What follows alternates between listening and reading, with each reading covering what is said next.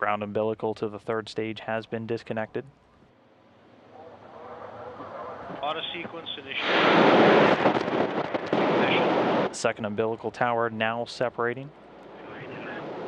Boosters igniting, the engines firing.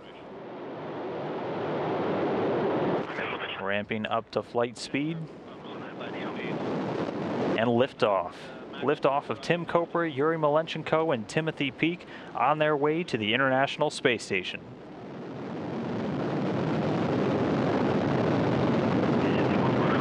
So far, getting good first stage performance. The Soyuz delivering 930,000 pounds of thrust from its 4 boosters and single core engine. The first stage of the Soyuz, 68 feet in length, 24 feet in diameter. It's going to be burning liquid fuel for the first 2 minutes and 6 seconds of the flight.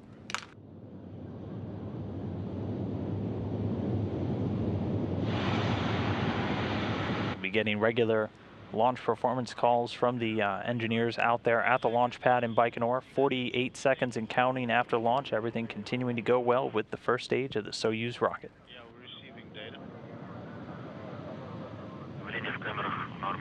Chamber pressure nominal.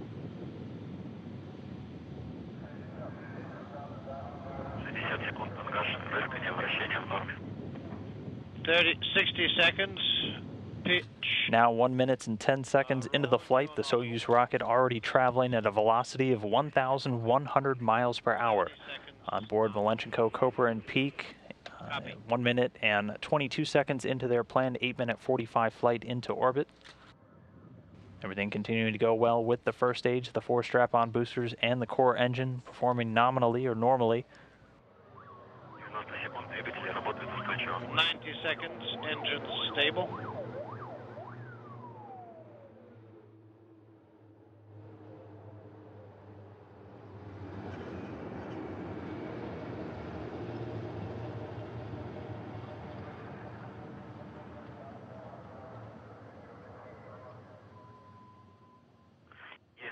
And just there we see the 4 strap-on boosters jettison the first stage, and the strap-on boosters completing their job, dropping away at an altitude of 28 statute miles. At this point, the Soyuz is traveling at about 3,350 miles per hour. You can see the 4 strap-on boosters all separated from the Soyuz successfully. That core stage continuing to fire.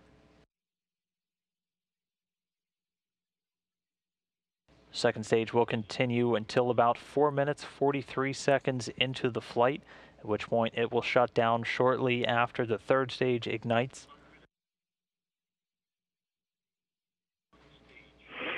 And then shortly we should get confirmation that the launch shroud has been jettisoned. We can see that the fairing has been jettisoned.